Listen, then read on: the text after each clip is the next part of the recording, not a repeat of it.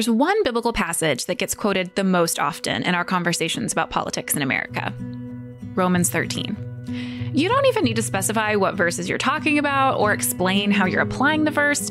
Most people use Romans 13 as shorthand for obey the government. When we isolate our biblical theology of politics to this one verse, we can think the Bible as a whole is totally rosy about political life. The government is good, Paul seems to be saying.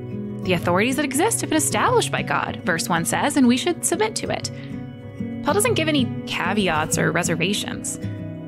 But what about Revelation 13? That chapter describes a beast and a dragon ruling over the earth, with humans worshiping them. And this isn't just a spiritual battle. This chapter describes all social and economic and political life as ordered and dominated by these dark spiritual forces.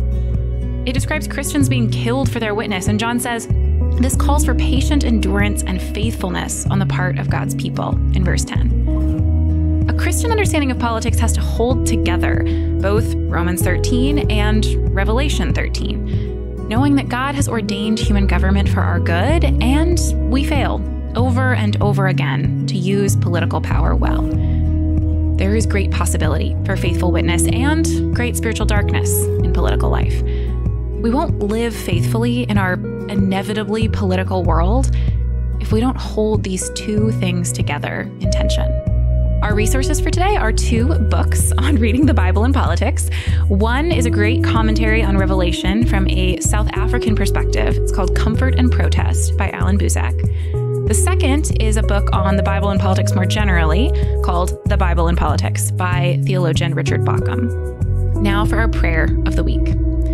From the Book of Common Prayer, a prayer for social justice. Almighty God, who created us in your own image, grant us grace fearlessly to contend against evil and to make no peace with oppression, and that we may reverently use our freedom. Help us to employ it in the maintenance of justice in our communities and among the nations, to the glory of your holy name, through Jesus Christ our Lord, who lives and reigns with you and the Holy Spirit, one God, now and forever. Amen. This might be the cutest baby crawl race we've ever witnessed here at the Smoothie King Center. Who is it going to be? 6 is... I just don't know if they can make up their minds.